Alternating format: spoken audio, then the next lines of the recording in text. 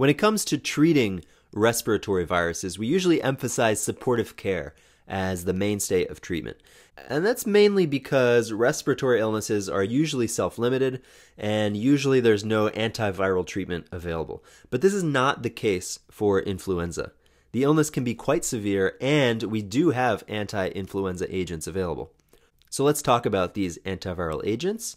There are two classes approved for use in the US: neuraminidase inhibitors and M2 channel blockers. And the neuraminidase inhibitors are oseltamivir, zanamivir, and peramivir.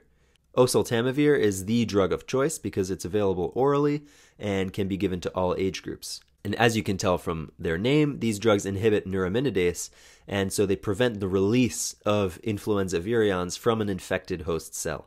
And fortunately, the rate of resistance to neuraminidase inhibitors is only about 1%.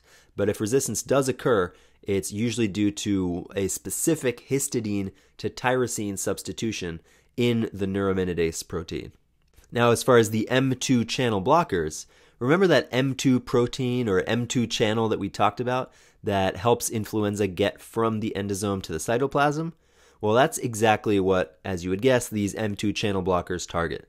And their names are amantadine and rimantadine, but you may recall that the M2 protein is only present in influenza A. And so these agents are only active against influenza A, unlike the neuraminidase inhibitors, which work against both A and B. Now, not only that, but there's actually increasing resistance to M2 channel blockers among influenza A strains. So not surprisingly, we prefer neuraminidase inhibitors. So these are the influenza therapies we have, and now let's talk about who should receive them. Essentially, anyone who's hospitalized for influenza is sick enough to warrant treatment with an antiviral drug. And therapy should also be offered to outpatients who are at increased risk for complications, and that includes young children, the elderly, immunosuppressed or chronically ill patients, and pregnant women. But what if you're otherwise healthy and suffering from influenza at home? Well, studies have shown that antiviral treatment given within 24 to 48 hours of symptom onset can decrease the overall duration of symptoms, even if you're not admitted to the hospital. So anyone can get treated if their doctor thinks it's beneficial.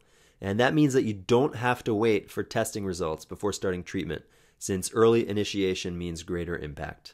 But remember that in otherwise healthy people after 48 hours, the drugs are not recommended because they're not going to help. Now finally, these antiviral agents can also be used for chemoprophylaxis in the setting of influenza exposure, but only if you're high risk and you haven't received the vaccine or you've received it less than 2 weeks prior to exposure.